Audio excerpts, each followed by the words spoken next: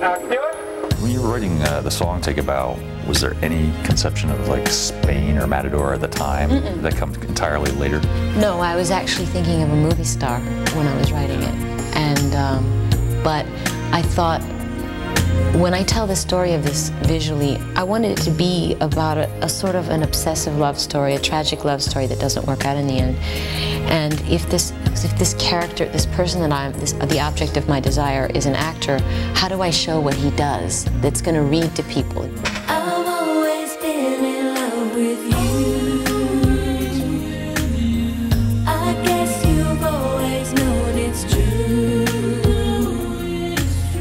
You took my love for granted. Why, oh why?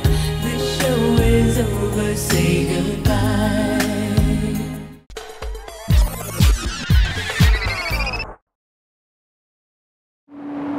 The title of the movie is Desperately Seeking Susan, and I'm Susan. I play a very free-spirited, adventurous femme fatale who basically is irresponsible and spends most of her time living off of other people's good graces and charming everyone and breaking people's hearts and causing lots of trouble. But everyone likes her because she represents fun and adventure. It's directed by Susan Seidelman, who did a movie called Smithereens. It's like a murder mystery comedy romance.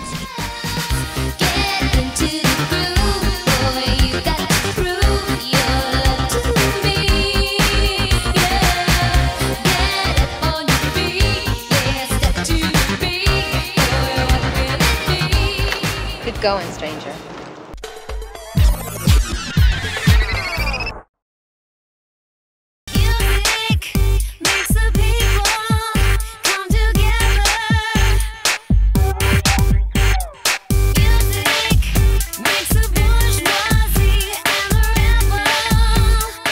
The girl-on-girl sex stuff, the lap dancing with the stripper, makes some viewers uncomfortable. Good. Girls go to strip clubs all the time and get lap dances, you know, but we only see guys doing it.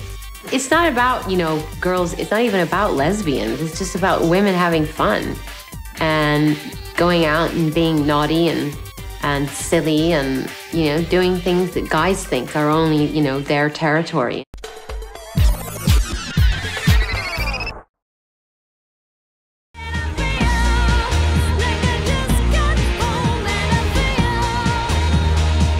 Kind of very looking forward to where we're going and seeing how fast we're moving, and especially in technologically.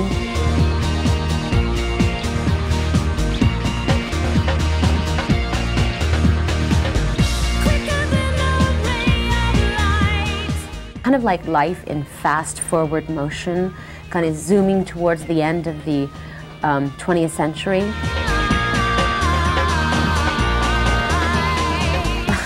Basically, it's just been 2 days of me dancing like a maniac.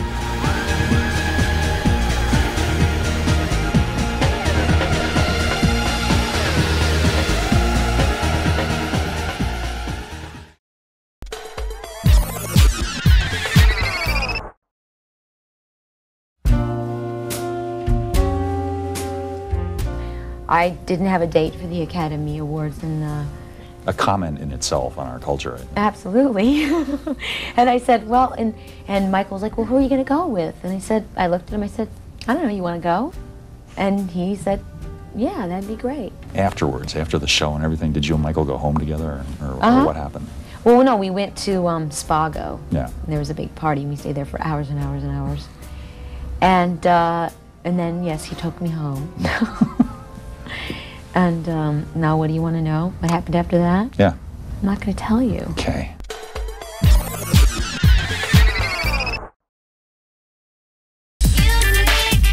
I was starting to write music for this album, and I didn't really know which direction I wanted to go in, and I was toying with lots of different ideas, and then Mirwez's demo arrived at my record company, and I heard that, and I'm like, oh my God, that is it. I've been listening to a lot of French underground music, and funnily enough, that was what I was really into at the time, so it was weird. It was just kind of a strange, fateful thing that happened, that his music showed up.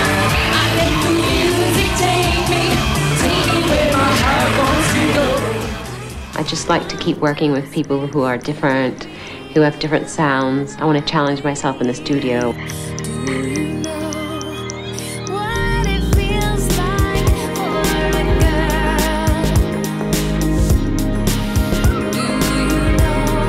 Hopefully, in the process, I also make a record that people want to hear.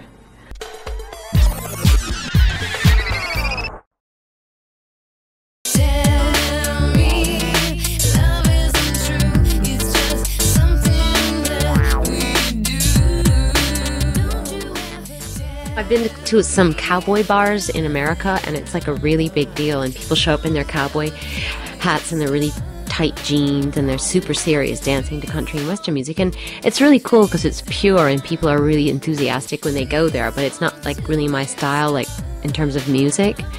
But I like the idea of taking that style of dancing and putting it to my music.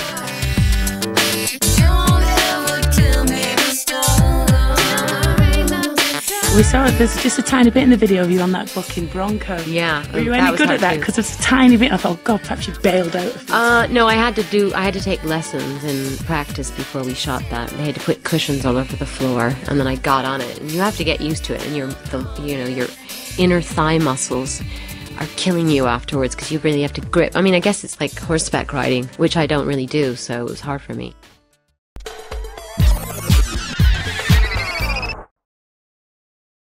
Is your success ever scary? I mean, is the air thinner up there in the stratosphere? Yes. Because I know that lots of people are paying attention to me and watching my every move, and I think I feel it more than ever now because I'm doing stadium shows, and I get up on stage and I see 65,000 people all standing there, and all of a sudden I feel like...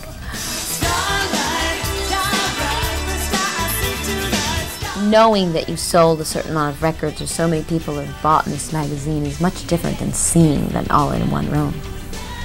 And feeling their presence and knowing that they want something, they're there to get something from you.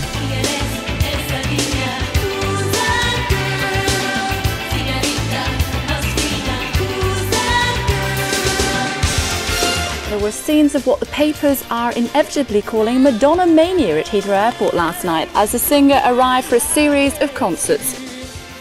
Is it all you dreamed it would be when you were a little girl? No. How could I dream all of this? It's better. It's just bigger than anything I could ever imagine.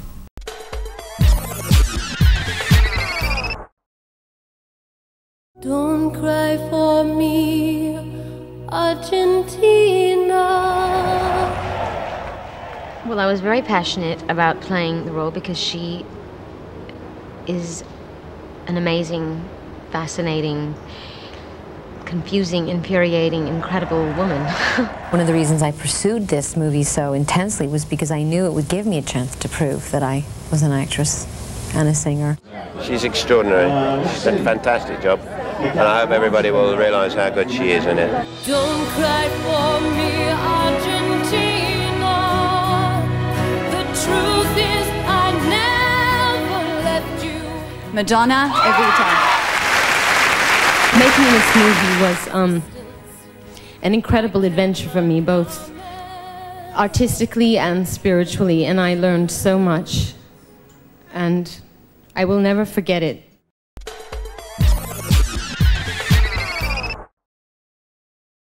You sang with a trillion bands, you quit and you went out on your own. Were you the least bit scared to do that? Not really. I think I've always had a lot of confidence in myself. We took a holiday, some time to celebrate. Come on, let's celebrate. Just one day out of life, just one day out of life. It would be so nice. We are a couple of weeks into the new year. What do you hope will happen, not only in 1984, but for the rest of your professional life? What are your dreams? What's left? To rule the world. There you go. Ladies and gentlemen, this is Madonna. When I watched that, I'm a little bit shocked by my audacity. I was very uninhibited. I was being provocative, as always. And I would like to think that since I said that, I've been a source of inspiration and an influence in culture. Since then,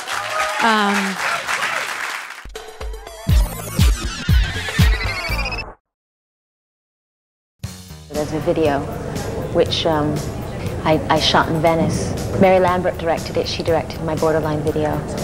I worked with her again because I thought she was really great. We went to Venice. We had to have a line, so we had a line shipped up from Rome, and the line master was really worried when he saw the crew, because he said if anyone had their period, the line would eat them. And everyone was a woman on the whole thing. So I promised him, not a chance.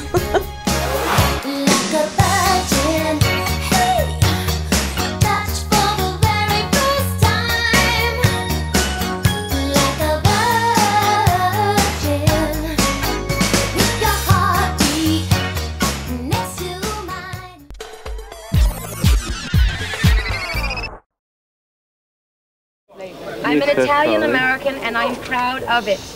Proud of being an American because it is the country I grew up in and a country that believes in freedom of speech and artistic expression.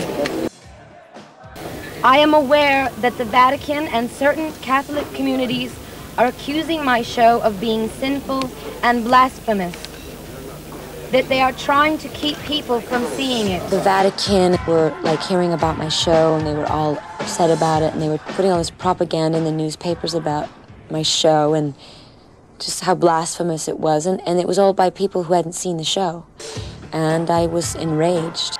Basically the statement was about freedom of speech and freedom of expression, artistic expression, and how important that was in society, because if you don't have freedom of speech and expression, then you're basically living a fascistic life, and I mean, then really there's no reason to live.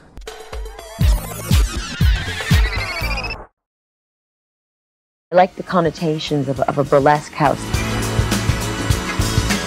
When you call something the girly show, I mean, that's, I'm sure, what is in people's head, you know, it's burlesque.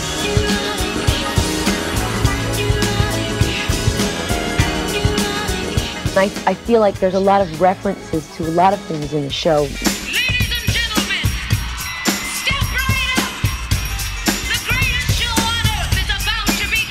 Old musicals, paintings, you know, art, movies. It's not just like me standing in front of a band kind of doing my record.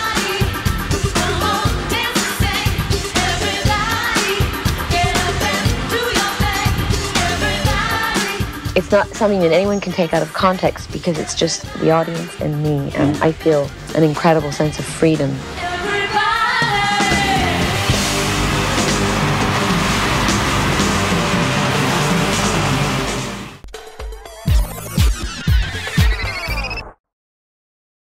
Well, this whole video has been inspired by Saturday Night Fever.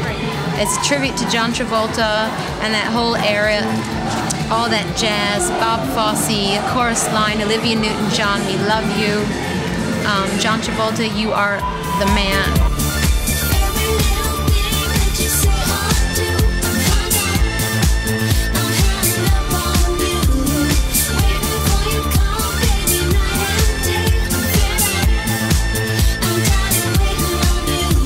It's a backbone through the whole thing. We have Madonna in a rehearsal space, as she is dancing on her own, practicing her moves, so that she can utilize them when she goes out, meets these guys.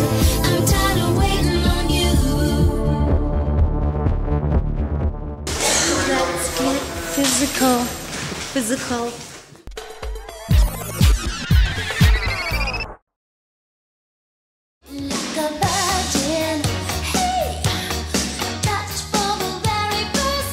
Well, the new album is a lot more grown up than the first album.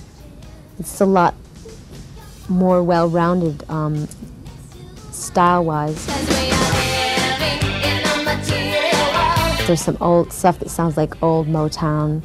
There's some really high energy, you know, stuff that maybe sounds more English, more techno. There's a lot of synthesizers. I think it just shows my growth as a singer and a songwriter.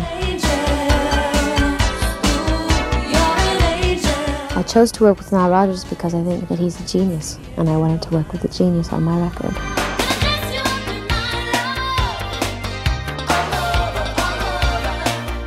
I was paying homage to the Motown thing. I was saying it worked back then, it could easily work now because she's got the image to carry it.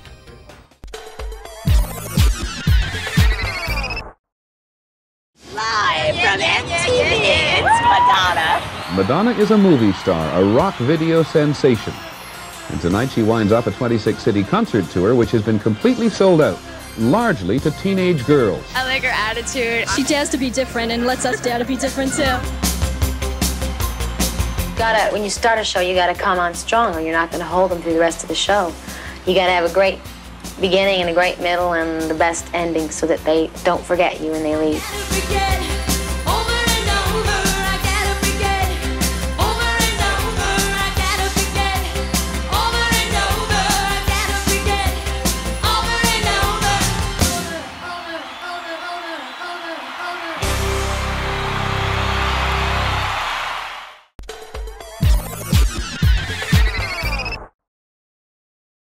If you would have asked me the week after I fell off my horse and broke 10 bones that I could imagine that, 8 months from then I would be, as physical as I am, singing and dancing and, being on tour, I would have said, no way. I'll be the garden, you'll be the snake. All of my fruit is yours. Madonna's done everything. It's never good enough. It's got to always be better, and you got to push the envelope. So we will never settle. Is what it is. She will never settle. This is who I am. You can like it or not. You can love me or Madonna strapped herself to a cross during her performance of the song Live to Tell. It's a lack of respect for all Christians. People came after you. Vatican said very poor taste, meant to be provocative by being blasphemous. Others said publicity stunt. I think lines are meant to be crossed.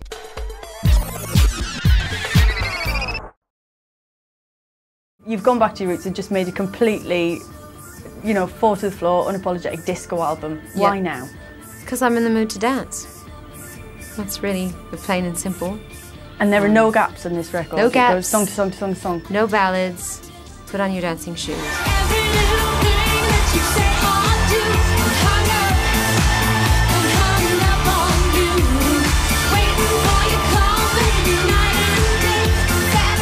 Mirwais recommended Stuart to me when I was doing the Drowned World tour.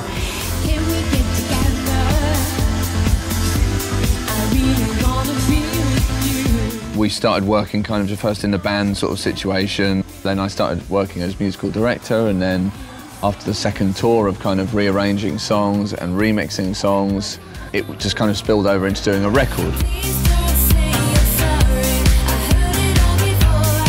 The only difference was, instead of remixing old songs, we were coming up with new ideas and then effectively remixing them to make new music.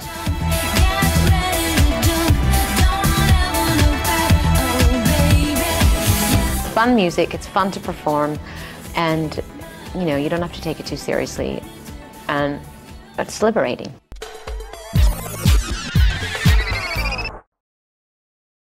It's a song about a teenager having a baby. It's called Papa Don't Preach. The song's a big hit, but its lyrics have raised a storm of controversy. I think it encourages teens to be sexually active. I think it encourages teens to get pregnant. I think it encourages teens to have babies when they get pregnant. It's not an anti-abortion song. What it says is there's other choices, and that is, instead of killing your baby, you can keep your baby. Right there, that discourages abortion, which could be a problem for America. I don't think that's very good at all, what she's telling people in her songs. It celebrates life. It celebrates a teenager making a difficult decision. You want to have a baby or you get pregnant, you have to think of all the expense. Love is not everything. Well, it was more an issue about your parents accepting you no matter what happens, you know what I mean? And it was about a father choosing to love and support her daughter, even regardless of what she chose to do about keeping the baby.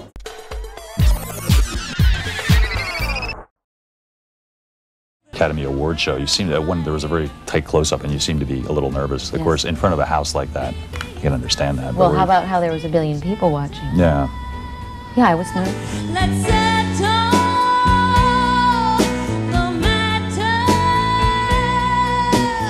I had never performed live with a 50-piece orchestra before, and that was daunting in itself. And then the microphone that I sang with was supposed to come, sort of telescope out of the ground. And as I was coming out of the ground, a techie underneath the stage said, your microphone isn't going up. I'm thinking, great, I'm going to walk forward and there's going to be no microphone, and then what am I going to do? So I thought, well, don't look, don't panic, just look good for the first 30 seconds and then you can fall apart. When I get a yeah, then maybe I'm counting to 10.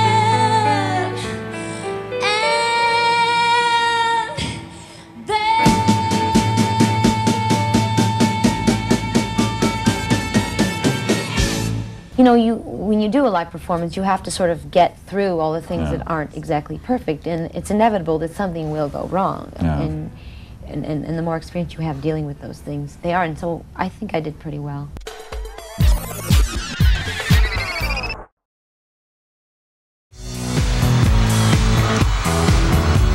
I was the groom, and I had two brides, right? So, you know, the groom and the bride are supposed to kiss. Everybody comes to Hollywood. They wanna make it in the neighborhood. All of the rehearsals we did, it was very, you know, mwah, mwah. Yeah. Right? And it looks so good. If Brittany looks like she's, you know, kissing me in an aggressive manner, it was a surprise to me.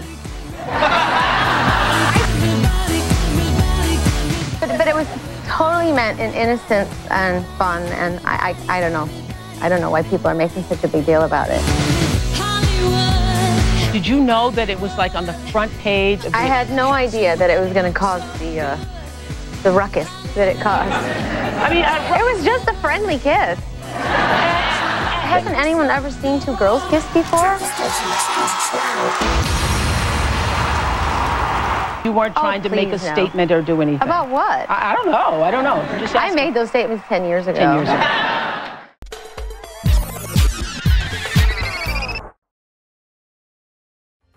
This is not just provocative costumes and choreography here, because according to one of the video's producers, Sharon Orek, they made the video to represent the way Madonna spends her life on display sexually without being treated as a real person. That's why they used the peep show setting, and she's only able to escape her world on stage in the company of the young boy who still has his childhood innocence. It was about innocence versus decadence, really, and in the end I chose innocence. I mean, that's what the child represented.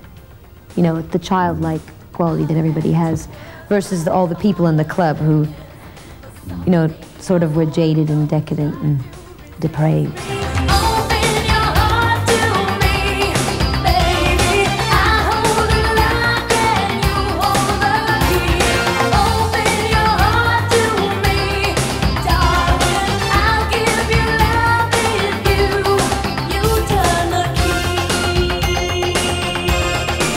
It's meant to be provocative, you know, but it's not only meant to be provocative in a sexual way, also in a thinking in other ways, you know.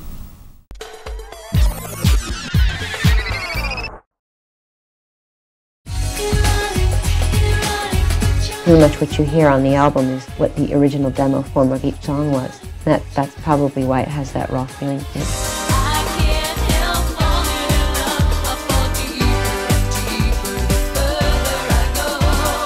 When I write music, I like to write them like, in my mind there's a little movie playing, and I always envision scenarios and characters.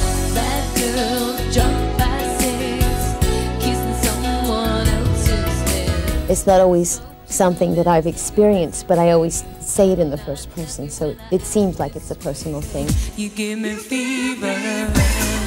The most important thing is that I feel fulfilled as an artist, and what the world gets out of it and what they choose to see, I can't control it or predict it. Of course, I always hope that they will see that and get past what they consider the scandal. Feel it on my fingertips. Hear it on the window, baby. Your love's coming down like rain. I only have control over what I do as an artist, and if I say what I want to say, then I have fulfilled myself.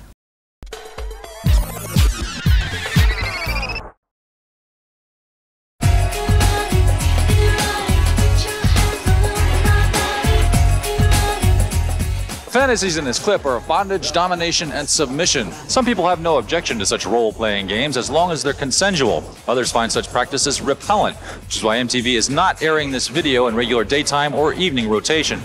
I want to get an insight, if I can, into why you made it, when you must have known that quite a few of the recognized broadcasters around the world won't show it.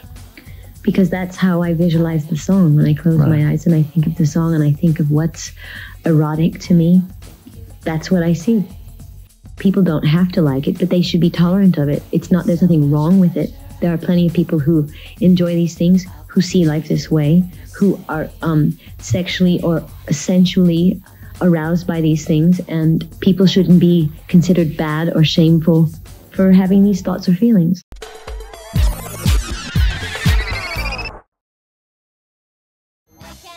It was originally inspired from a scene in Gentlemen Prefer Blondes, which starred Marilyn Monroe. And she did a song called Diamonds Are a Girl's Best Friend. And so I based it on that scene in the movie.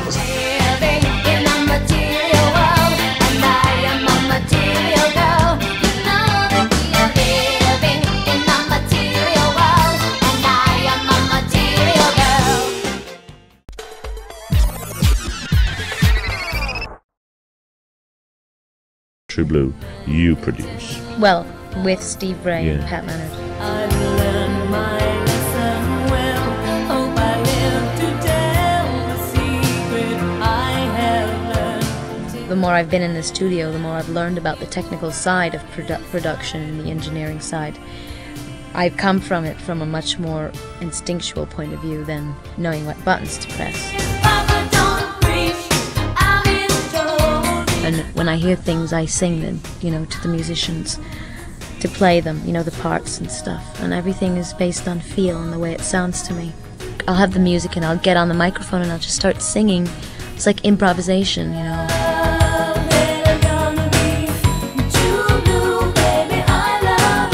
While I was on tour, I wrote a few songs. Once I get into the music thing and I'm really playing music every night and stuff, I get more inspired to write.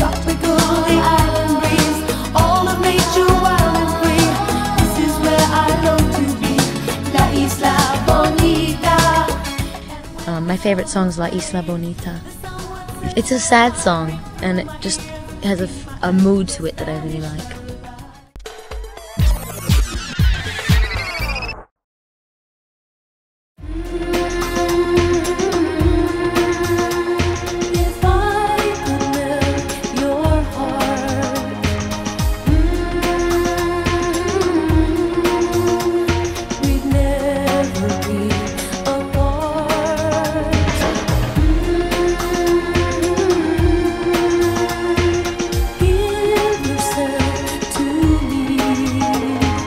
Kind of like I go to the desert and have a mystical experience.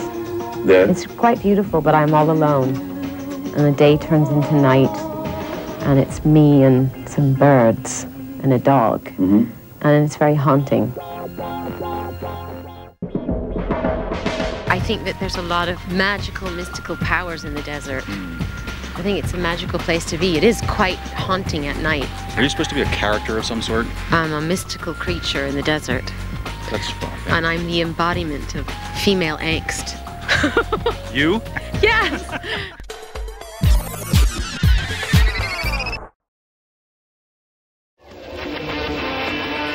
I had my own ideas about God, and then I had the ideas that I thought were imposed on me.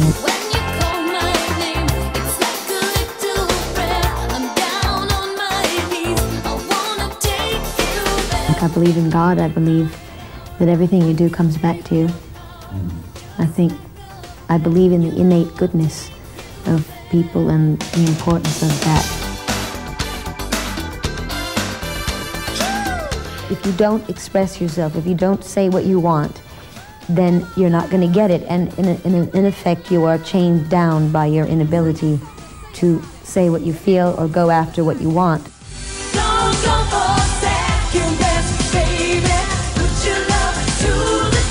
Lots of times Pat Leonard will come up with a piece of music and he throws the music at me and I just listen to it over and over again, and somehow the music suggests words to me and I just start writing the words down.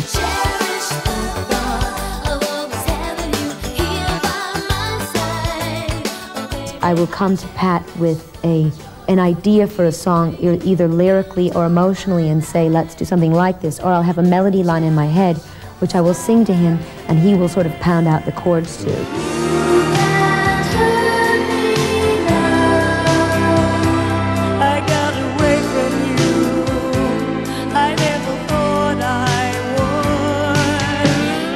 It's a learning experience to deal with my fears, to deal with my past, to deal with my life, and express myself through my work. And, I mean, let's face it, it's not 100% autobiographical. I draw from things that have happened to me. She's had enough. She says the end. She'll come back. She knows it then. A chance to start it all again. Till death do us part. People that work out their inner turmoil through mass acceptance and mass acknowledgement, I think that is the most fascinating thing about her. Everybody seems to know what I'm doing every day in my life anyway, so I might as well not be ashamed or afraid to approach it in my artwork.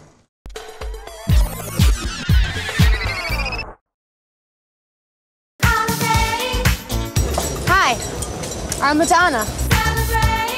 I want to conquer the world.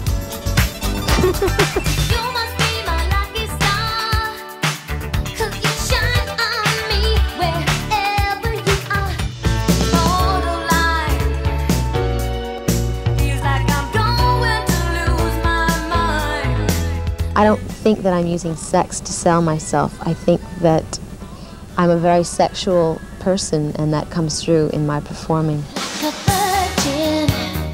I don't think of it consciously, well, I'm going to be sexy to get people interested in me. It's the way I am, it's the way I've always been.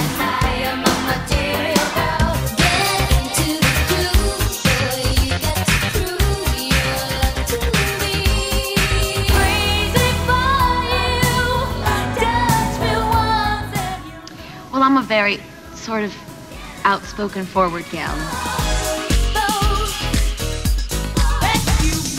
When I die, I don't want people to forget that I existed. It's incredible what I've done.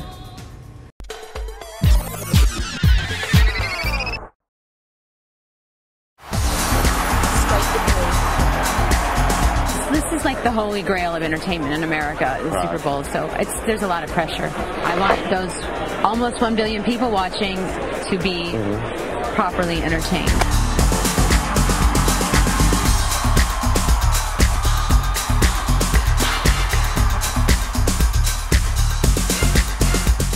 The nervousness and the craziness of starting with a blank football field, right? And my stage gets built in 8 minutes. Just the newness factor and that short window of time that we have to get the show right makes me feel an enormous amount of anxiety. We do a lot of crazy stuff on the stage. I have never worked so hard or been so scrupulous or detail-oriented or freaked out as much as I have maintaining my sanity and trying to make the most amazing show for the Super Bowl.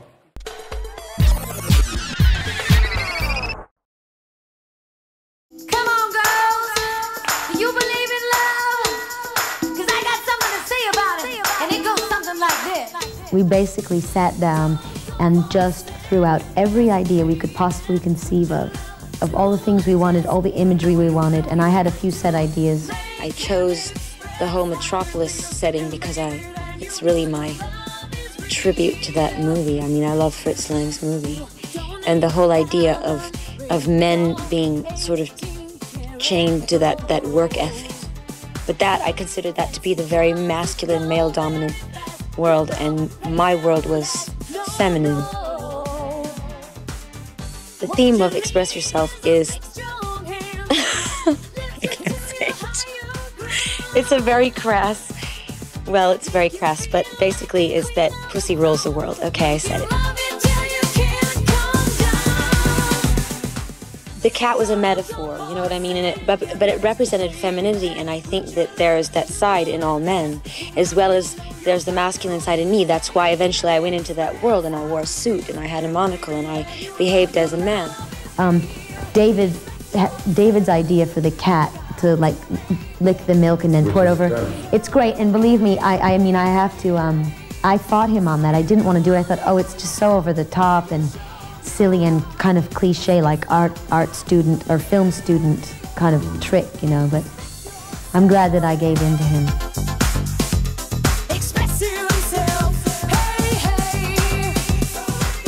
There's always a certain amount of compromise that takes place and a certain amount of sort of being beholden to someone if you are in love with them. And it doesn't matter how in control you think you are. But it's something that you choose to do. No one put the chain around my neck except me. So I was chained to my desire.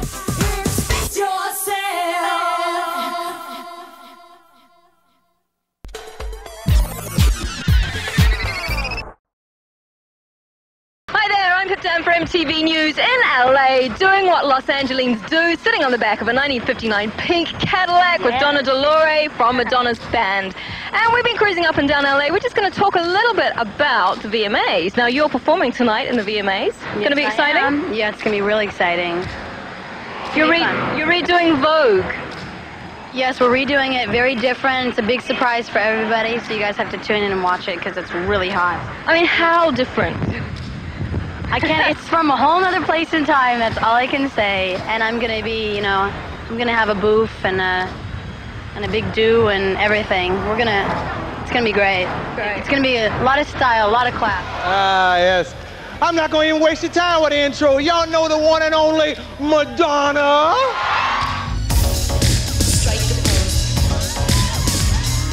Because we did it live on MTV, it changed the way people brought performances to MTV, I believe.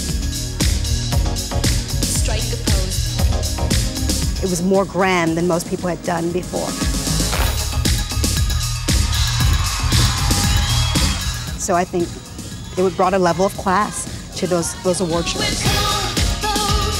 One of my favorite MTV memories of watching the VMAs before I was even around was Madonna's take on the performance that she did of Vogue, using all those old powdered wigs and, you know, the corsets.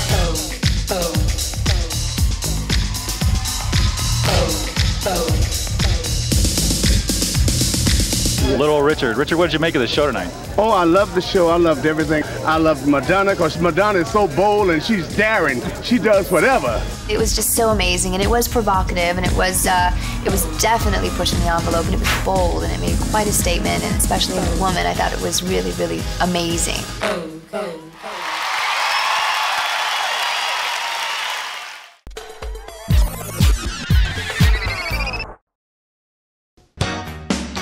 Coming to you live from Radio City Music Hall on the first annual MTV Video Music Award.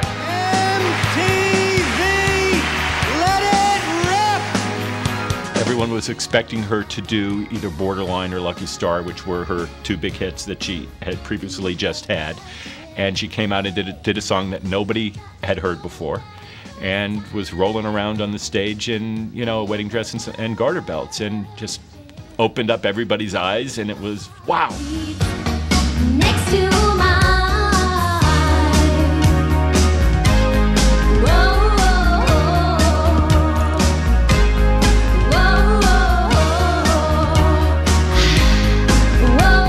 Every once in a while I'll get a reaction from another performer who's a feminist, a singer, and if I do get anything from them, I think it's really, I think they're jealous and envious of me. I don't think people really knew what to think of her. You know, I could hear all of these comments, you know, like, you know, all that sort of thing going on.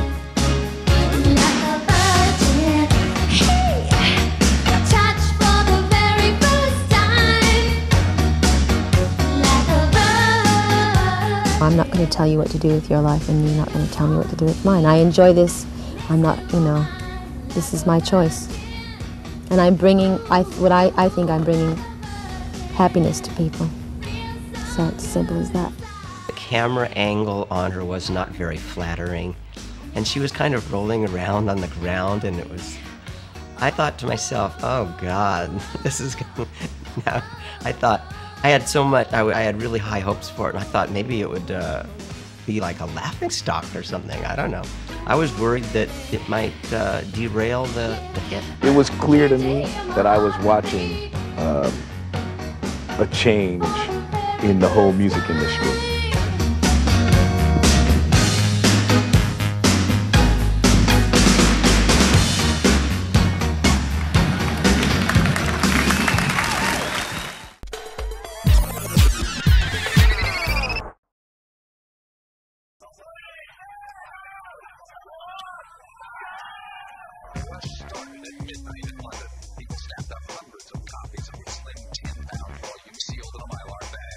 The book, as you've no doubt heard by now, is a somewhat unwieldy aluminum-bound collection of pictures by fashion photographer Stephen Meisel, depicting Madonna in various states of undress, having fantasy sexual encounters with similarly scantily clad persons of various sexes and races, often in an S&M environment. The most outrageous act of a mainstream star in history. Madonna has put out a sex book and video that some believe are downright obscene. But is it porn or an artist's way of expressing herself? There are those who definitely feel she has gone too far. My problem with her is that she's so eager to shock people that sometimes she can be very irresponsible. A member for Parliament here has complained about the book, calling it vile, obscene and pornographic. So the police have now referred it to the Crown Prosecution Service. You're a civilized country, we're supposed to be a civilized country, and we're all going haywire about Madonna. The picture of you astride the mirror, masturbating, I thought that was horrible. Why? It just strikes me as horrible. I think that people's reaction to specific situations in the book was much more a reflection of that person than me. The most annoying, alarming, and appalling personality of 1992, Madonna! Never cease to amaze us. What's next in the shock department? More genius. We asked hard copy viewers, are you tired of Madonna? Thousands of you called and over 77% said yes, you are tired of her. Let's go kiss the guy in the audience. Why don't you go kiss the guy in the audience? Why are you so obsessed with my sex life?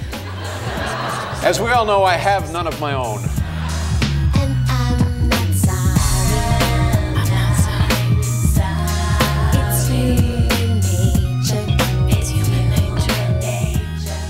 Well, I knew that I was going to cross the line by doing it. I mean, I knew I was getting into a very shady area. I knew I was dealing with a lot of taboo subjects, and I knew that it was going to upset a lot of people, but I felt that it needed to be done, so I did it.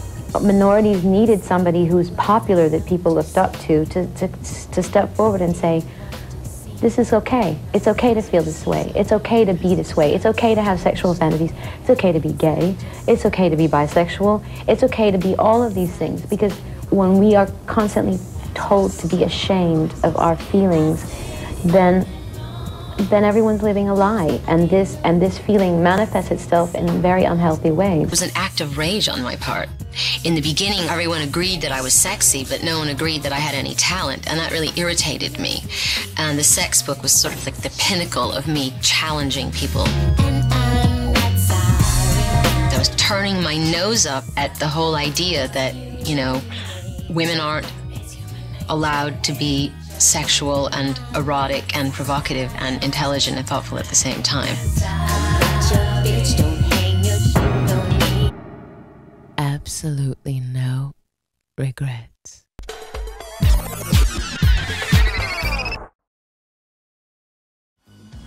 She doesn't want to live off camera, much less talk. Why would you say something if it's off camera? And tomorrow, you're going to be What point is there of existing? If we can't get it to sound better than this, then I'm not doing a show. I'm waiting. Take a pull. Yeah, and ram it up your ass. I'm just kidding. We're all on separate frequencies, so there's so Put me on their fucking frequency, and you know, I mean, you know. everybody has a preconceived notion of what I am, and since they're all sort of preoccupied about what I'm doing behind the scenes, you know, I'll just give them something that they can really sink their teeth into. Somebody stuck some big fat man up in the front to give me dirty looks all night long. I swear to God. Do something else. Do my eyebrows. She used to downlight. Did she say she thanked me? No. I remember looking at her bush. And she went to the bathroom, her butt was bleeding. I'm sorry, I'm laughing. Anybody who says my show is neat has to go.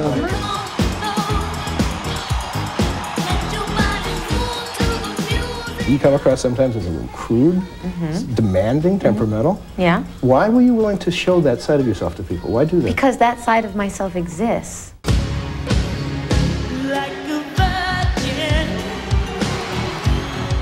Did you guys hear? What? That the police are here? Why? If I touch my crotch during the show, I'm going to be arrested. Are you serious? All you have to do is go out there and tell them I am not changing my show. I am an artist, and this is how I choose to express myself. Dad, I'm not getting racy. I've been racy. I know, but can't you tone it down a bit? What, for you? Yeah. No, because that would be compromising my artistic integrity. Of course. I think two men kissing will probably gross a lot of people out in Mid-America. Yeah, get it done. I'm happy to be the instigator of that gross out. Oh my God. I'm getting a hard on, okay?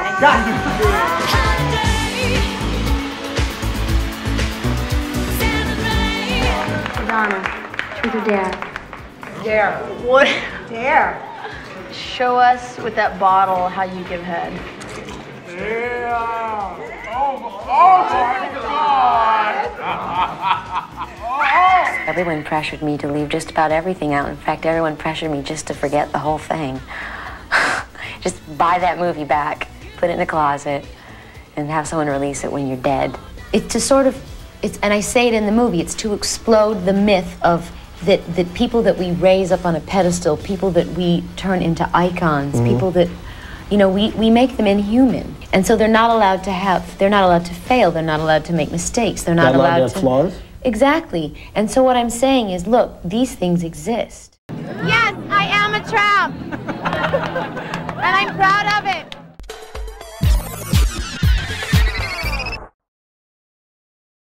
Shot in Paris by director Jean-Baptiste Mondino, the clip for Madonna's new single, Justify My Love, was due to receive its world premiere on MTV this weekend. But on Monday, when MTV programming executives got their first look at the video's steamy bed scenes, gay and lesbian snuggling, S&M clothes scents, and briefly bared female breasts, they decided they couldn't air it. Instantly, a storm of questions arose. Is this a kind of censorship? Has Madonna finally gone too far? We didn't really even have a chance to try to make it viewable. They rejected it completely. And so then I had to think, you know, with my manager, you know, what next? What should we do? And we decided, hell, you know, let's sell it. Let's sell it like a video single. It's never been done before. And, you know, the controversy just happened. It wasn't planned, but, you know. But in the end, you're going to wind up making even more money than you would have. Yeah, so lucky me. Had, you know, gay things going on and freaky things going on, and it was amazing, though. Wanting, needing, waiting for you to justify my love. I think that sexuality is something that Americans would really rather just sweep up under the rug.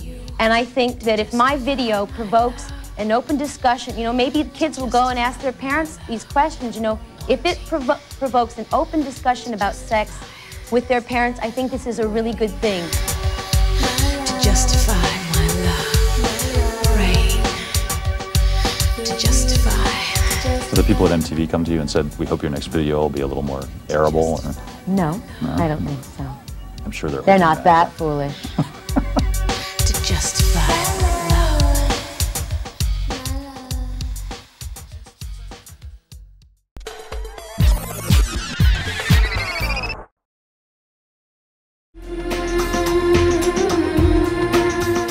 I love a lot of sort of techno music, but the thing about techno music is that you never think of it as being very emotional. So what I wanted to do was make it intimate, make it emotional, like sort of prove that it could be. And I was really looking forward to finally going into the studio and writing music that was my point of view, from my heart.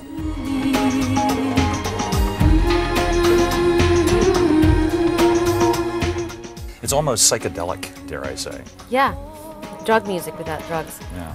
Is that possible? I guess it is. None of us are on anything.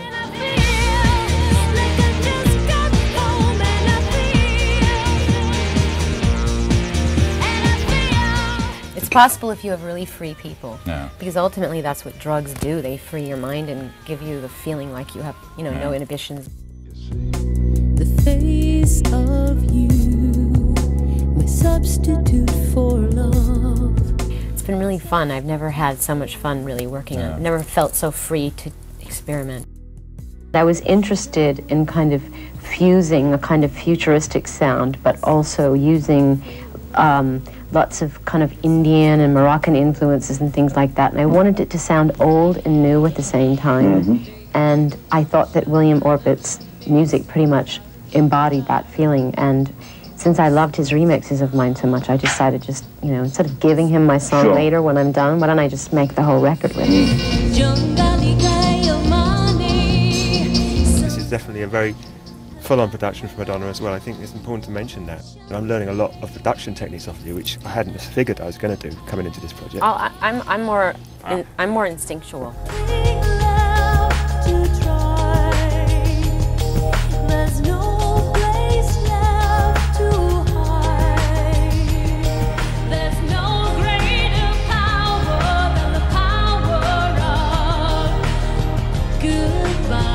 Ray of Light, Madonna. This is such a surprise, and I'm so honored. Nothing really matters. Love is all we need. Everything I give. I've come a long way. I used to think I was in touch with my inner self, and then I realized that was my inner ego. I feel like when my daughter was born, I was born again, and I look at life with a new set of eyes. Little star,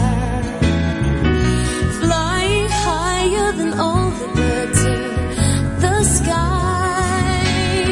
Never forget how to dream. I think this record is really kind of like the result of finally coming to terms with who I am and learning to love myself.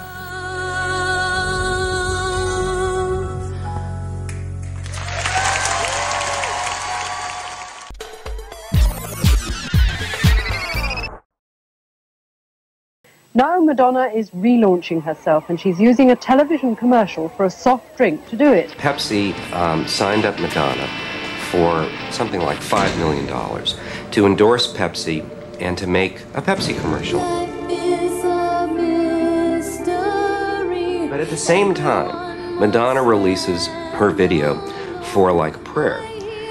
And this appears on TV virtually simultaneously with the Pepsi commercial. Well, people went nuts. Certain pressure groups threatened Pepsi with a boycott. Well, with the competition between Pepsi and Coke so fierce, Pepsi instantly backed down and took the commercial off the air.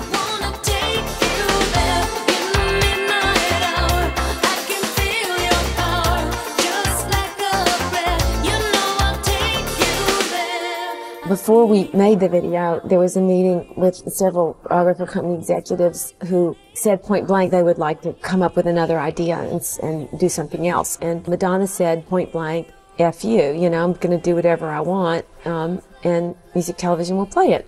After that, they pretty much left us alone because Madonna had staked out her territory that she was going to do this. People who are really, if they're really passionate and they really have an open mind, and they really watch closely, I think that the video has a very positive message. She saw a crime being committed against a woman by some thugs. And then she saw the police come and arrest the black character, black man, instead of the real guys who did it. And she saw this all. So what does she do now? Does she keep quiet? Or does she go to the police? Well, what does she do? She goes to church for guidance. And she prays there. And in her experience of her prayer, the saint comes to life in a dream.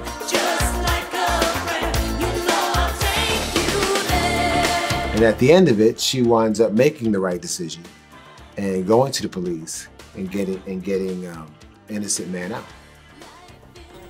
It was about overcoming racism and overcoming the fear of telling the truth, of getting, you know, so many people witness crimes and they're afraid to get involved because it will only bring them trouble. They're afraid to stand out on a limb and stand up for someone else. It may go down as one of the most expensive advertising blunders ever. It was just amazing to get the level of reaction was kind of overwhelming. I thought it would be the lead-off story in like the calendar section or the entertainment section. I didn't know it'd be lead-off story at 5 on every news station. I think that they were afraid of the controversy that the video was going to cause.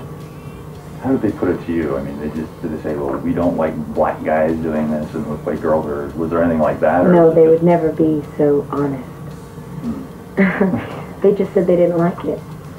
And a couple of people were threatening to boycott the bottling companies in the South. Yeah, and Wildman, I mean, well, I think they were really afraid that this whole thing was going to like blow up, and they didn't want to do anything to harm Pepsi, which is a sort of all-American symbol. It dealt with a lot of taboos, and it made people afraid. And I think the people who reacted negatively to it were afraid of their own feelings that they have about those issues. It's pretty amazing and powerful that the piece that got pulled was the one that was backed by the big corporation that sells soft drinks, and that the music video got to stay on the air. Go ahead. Make a wish. And I'd like to thank Pepsi for causing so much controversy. Thank you very much. I think controversy makes people think. The video stands up so well today. You know, as opposed to, you know, showing about how things are in today's world.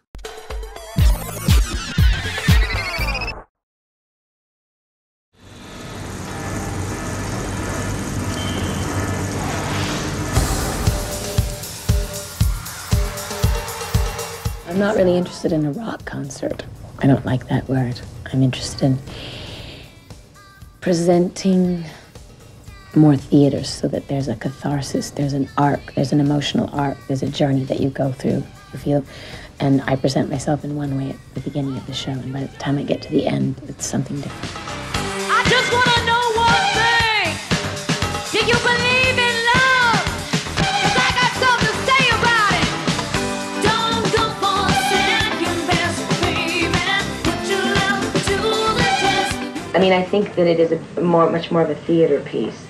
And in that respect, I mean, I had to pay a lot more attention to detail and set and costume and lighting and stuff, and it just took a lot out of me. There are 4 different segments of the show, and I sort of change character in each one.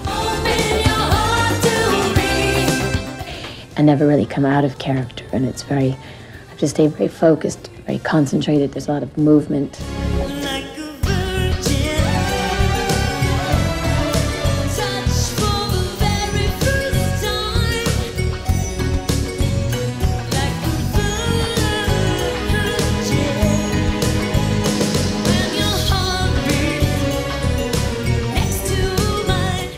I really put a lot of myself into it. I think it's a real personal statement, and it's much more theatrical than anything I've ever done.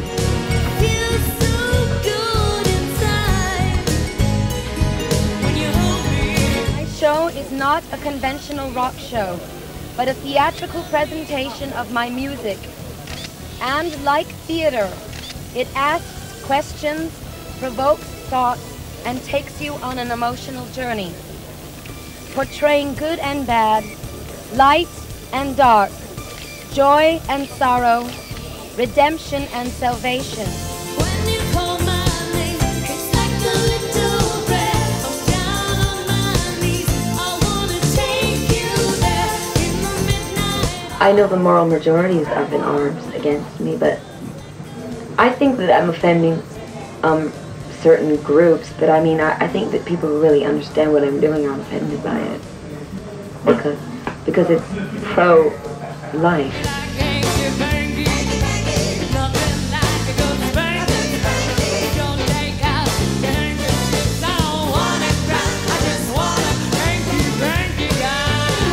I'm not interested in hitting people over the head. I think that to me, it's more interesting if you interject humor. My boy, I will always cherish you. Give me faith, give me joy, my boy. I mean, there's irony in everything that I do, so, in the show. Keep it together, keep it together forever and ever. Keep it together, keep it together forever and ever. I see happiness, I see sadness, I see sorrow, I see joy. I see,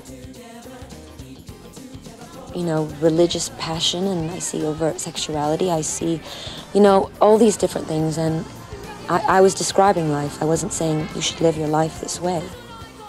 I was presenting my point of view.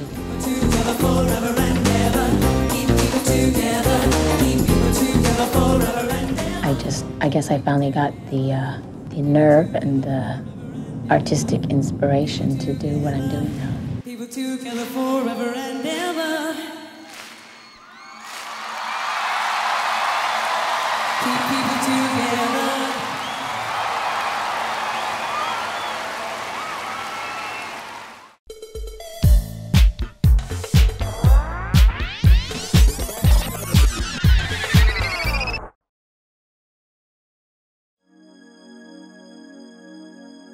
What is voguing all about? Lots of people wonder if they don't live in New York, where it started many, many years ago. Tell me about this voguing craze. How did it start? It started around 30 years ago.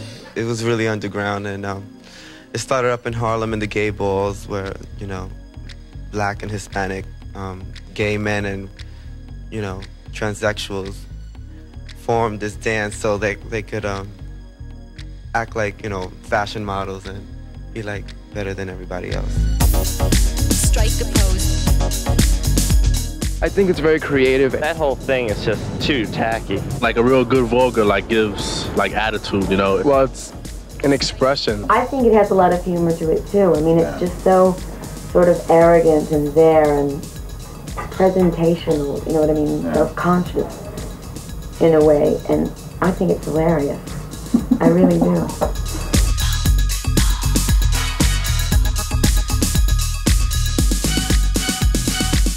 The song Vogue was inspired by walking into a nightclub. It may have been the Paradise Garage, I'm not sure, but and seeing the extravaganza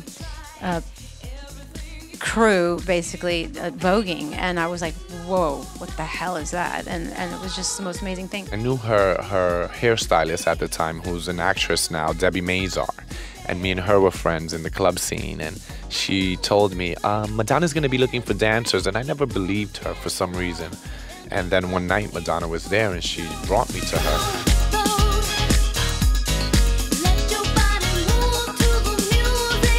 She was like, this is the guy I was telling you about. And I'm like, I auditioned for her right there on the spot. She said, I heard you do this Vogue thing and I want to see. Once the club got winded that she was there, the whole club turned into like an audition, you know?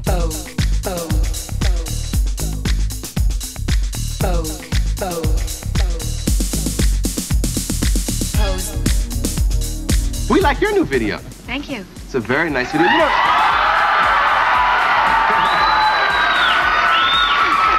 know, my mother is a big fan of yours. She saw your video and she called me and she said, what does she mean, gives good face? Well, it's not exactly like giving good.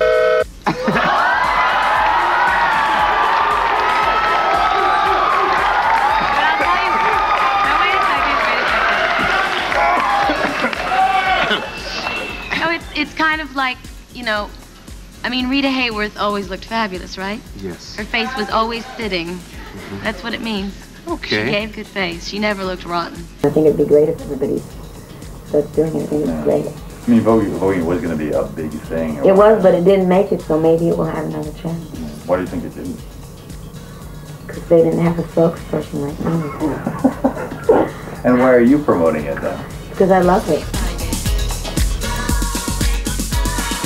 You guys were the pioneers of you, Jose, especially, were a real pioneer of Vogue dancing. Yeah. Did you ever feel that you and other gay men of color were being used? I don't look at it as like she took from the community and people say she never gave back and that, she stole the dance. When in reality, I feel that she took two of their own, of the community, and like gave them this opportunity and brought us to the forefront Kept of the integrity of it. Exactly. So I think that was her way of giving back to the community because she took two of their own. She elevated it. And aside from that, I think that it would take a star like her to pull it out of the community and take it worldwide. I mean, who else would have been able to do that? I don't think Vogue would be what it is without her. Madonna really wants people to question themselves, question their society, question life, question where they're in denial of just the way things are. And the fact that she chose such a diverse group of dancers from all different backgrounds and all different races and different sexualities, like she was a vanguard of diversity. Vogue.